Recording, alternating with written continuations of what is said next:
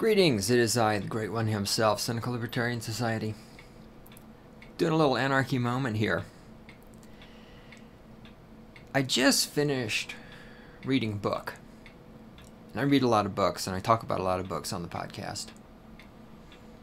And I also have, there's the recommended reading page over on the website at cynlibsoc.com. And this is me getting distracted for a moment. Okay, we can do that. That's why I shouldn't try to use the computer and record a podcast at the same time. Anyway, I read a lot of books. I just finished a book. And it was nice. I'm experiencing withdrawals. In fact, I started another book because for the first time in a while, I actually read a book that didn't have anything to do with statism or philosophy or politics or science or sociology or whatever. Because, you know, reading books about the state is bad, okay? You know, and reading books about if you keep being a statist, you're going to have a bad time. You know, reading books about that is good, it's important. It's enlightening. Reading books written by statists defending the state is good to understand the statist way of thinking. You know, reading books about why feminism is bad, that's good. Reading books about why feminism is good, that's good. But God, fucking Jesus Christ on a stick and hell, man. After a while, just reading nothing but shit about the state, it starts to hurt your brain. And those of you who may be in school at this time and most of your reading is school books, you know what I'm talking about. Reading a book that doesn't have anything to do with school. It's nice. So for the first time in a while, I read a fucking book entirely for pleasure. I read a couple of Doctor Who novels lately, which was for pleasure, and I've talked about some of those. I got another one now that I haven't started yet. But just reading a book that's not about the state, even though, of course, in a way, all books are about the state because statism is so inherent in our culture that you can't really write a book that doesn't have statism in it. Even if you're writing something like The Hunger Games, which could be looked at as being anti-statist, the state is still in there.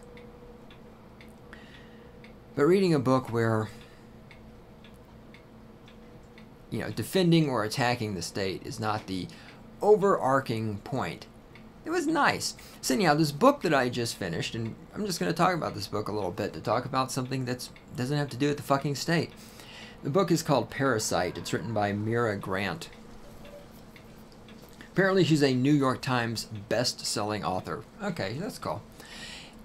It's a reasonably good book. The writing I felt wasn't quite as tight as it could be all times because, you know, there's a lot of, oh, and then I came home and my boyfriend was there and, oh, he's so cute and, oh, I love my doggy. That kind of, the writing that puts in the details and stuff, and I can get bored with that a little bit sometimes, probably because I'm a boy. But the book is well written in the sense that it's a breeze to read. You know, you can plow right through it. So what this is about, the concept of this book is that in the near future, when does this thing take place? 2027. In the near future, a company called Symbogen has bioengineered a tapeworm that you can put it inside a person, and the tapeworms are individually genetically engineered. So let's say you're a diabetic. Instead of having to take insulin all the time, you get this genetically engineered tapeworm designed which secretes insulin into your system so you don't have to do the medications anymore. So these tapeworms are in many people's intestines and providing them with medication and other health benefits. And so it's a really interesting premise because, of course, it's really not that far away from something that could be done. genetically engineering organisms is coming. And I enjoy books like this that take those things and look at them, you know, in a serious and maybe not even serious, but in an exploratory light, right? Because of course many people hear this and say, well, I would never want to genetically engineer tapeworm in my intestines. And it's easy to say that now, but you know, at one time people would have said, well, I never want all of my personal details available to everybody on the planet Earth. But now we have Facebook, and your personal details are available to everybody on the planet Earth, and you don't even think twice about it. So things that you may think, well, I would never want that, I would never do that. Right, the upcoming time when you'll be able to implant the internet into your brain via some kind of chip. You know, how many people have ever said, well, I want a device that allows the government and the corporations to track me at all times wherever I go and allows them to listen in on my conversations without my permission? People would say, well, no, I don't want that. But of course, we all have cell phones. And everybody's totally okay with it. So something like this, implanting a tapeworm into a person for medical benefits, it could happen. I'll say this too, the character in this book I like the most is Tansy. I'll try not to give too many spoilers, but she's a little insane. But it's okay though, because she was the most interesting. The heroine, the protagonist of the story, got on my nerves sometimes because she was kind of whiny and somewhat passive and stuff like that. But okay, whatever. I mean, the book has a little bit of a romance book flair to it, just in my opinion, and you know, as I'm going through this book, when you hear me ripping on it, just keep in mind that I did read the entire book. I finished it, so if the book really sucked that bad, I wouldn't have spent time reading the whole thing. And if it sucked that bad, I wouldn't be spending time right now talking about it. So just a qualifier there for whenever I say bad things about the book. There's a little too much of this, oh, my boyfriend, if I hadn't have been in love with him before, I would have fallen in love with him right now. Oh, it's like, oh, God, you're killing me. Can we just get to the action part? So anyhow, the point of the book, so all these people have tapeworms. Not everybody in the world by any stretch, but people who can afford it have tapeworms. Everybody should be able to afford it because after all, Obamacare provides free health care for everyone. Oh, I'm talking about the state. Stop it. Stop it. Bad. Bad. All right. People have these tapeworms, and the tapeworms begin attempting to assert control over their host. And thus we get people who in the book are referred to as sleepwalkers, because when the tapeworms take over them, of course the tapeworm doesn't have human knowledge and all this other stuff. And so it's like if you were dropped into an unfamiliar body. So anyhow, it's a bit of a science medical thriller. Of course, the corporation that developed them is run by this creepy, evil, bad guy. To their credit, to her credit, her being the writer of the book, there's more than just two factions, the guys and the bad guys, although the third faction sadly does not emerge until almost the very end of the book.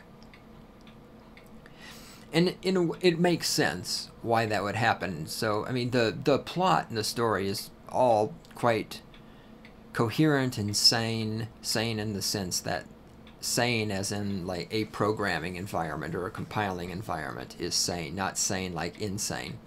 Sane in the sense that it all fits together, everything is there, it all really makes sense. Like as I was reading the book, there's none of these moments where you go, well, you know, there's a giant plot hole here, which was added just for the convenience of the author to be able to get where she wanted to go. So it's very well plotted out in that sense. It did have too much of this, oh, isn't this convenient how in the end it turns out that everybody knows everybody and everybody's related to everybody. And oh, look, you know, it's like, oh, the protagonist, her father happens to be the bigwig in the military who works for the biomedical type branch who's researching this. And oh gosh, her sister just happens to work there also. And of course, her boyfriend is the company who developed the tapeworms, of course, wants her boyfriend to come work for them. But of course, and then her boyfriend's mother actually turns out to be, I won't say spoilers, but you know, it's this thing. It's what I call the Shakespearean resolution, or of course, the one who is even worse about this was, oh, that's the screensaver. The guy who was even worse was, oh God, what's his name? He wrote The Miser, and he wrote Tartuffe. Damn it, I'm having a brain cramp.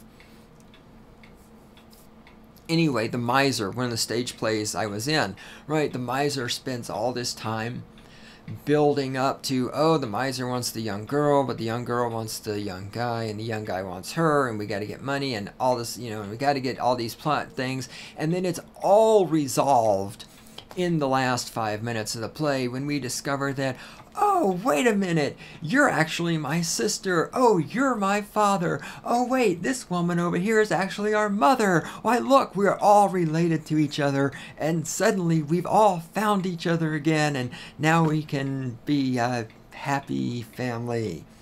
And it's just like, ah, fucking Christ, you build all this stuff up, and then you resolve it by making everybody related to each other. Just fucking kill me.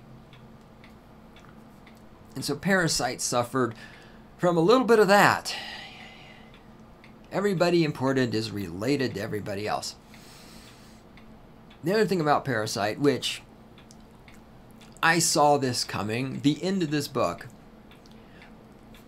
and maybe it's just me, because sometimes I see what's coming, because I've watched enough horror movies and read enough horror and watched enough sci-fi and read enough sci-fi. I can see shit coming a lot of the times. To me, the end of the book was so painfully bloody obvious. I mean, I literally knew how the big reveal in this book. There's the big reveal, which is also the ending. I knew the big reveal from probably about page 1. And by that I mean before I even opened the book, because if you know what the book is about, it's about the tapeworms taking over people. And when you read it and you read the situation of the protagonist, I don't know, it was real fucking obvious to me. And I almost think that the book would have been better. See, here's what I do like about this book also, is books like this will many times, they'll have sort of this final revolution. Resolution. Right, so the tapeworms either take over the planet and everybody's a tapeworm, or the tapeworms are defeated.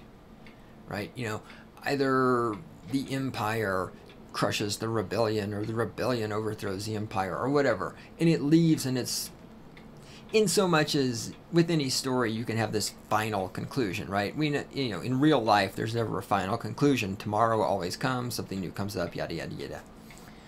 But the nice thing about this book is that late in the book we find out a bunch of stuff. The third faction is revealed, and the big reveal is made, and that's where it ends, which, you know, so everything doesn't come together in this tidy little bundle at the end.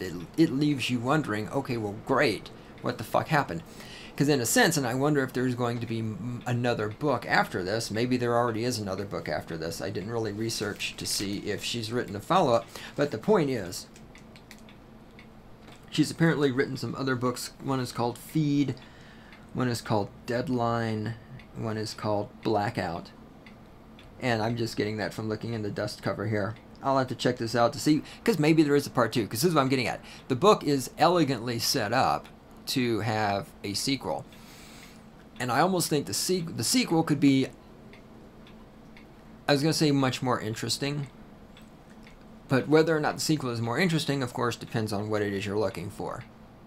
This book, as what it is, was a very good book. The sequel would probably be more action-y, more stuff happening, because more things would be coming to a head. This book was the build-up, the reveals, the revelations, the putting the clues together, all that other sort of stuff. So perhaps she's going to write a second part to this, maybe even a third part, maybe a fourth part. Who knows how many could come out of this? But the point is, the book leaves you hanging, unless, of course, like me, you saw the conclusion from the very first get-go. But there could be more books in the series. And so I'm recommending that if you like what I call science, what I would call a science medical thriller, if you like these kind of books, and sure, you know, it's got the stuff, the military, you know, and the protagonist, his father, who is this big guy in the military, he's like, you know, you have to tell me what you know, or I'm going to charge you with treason and lock you up. And I'm just like, oh God, what a statist motherfucking cocksucker. It's like she needs to just sever her ties with this asshole. So I didn't have much sympathy for the father, because he's kind of a douchebag.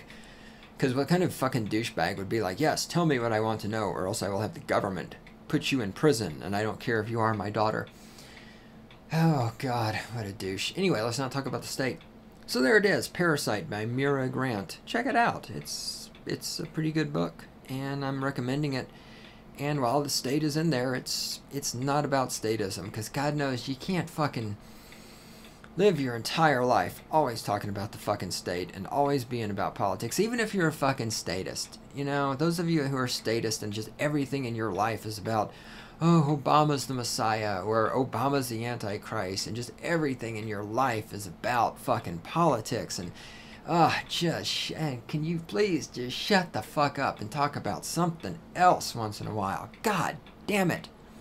Read a fucking book. Go walk your dog. Go for a walk or something. God, the weather here was beautiful yesterday. Got out, got a little bit of exercise walking around. Today it's windy. Anyway, yeah, that's it. I'm just babbling now, and in a minute here, sometime later in the near future, I got to record another Anarchy moment. That'll be coming out actually before this one, because I'm going to be responding to a question I got on YouTube. So if you're listening to this Anarchy moment, then that one's already come out. You can go back in time and hear it, because the internet is timeless. Absolutely timeless.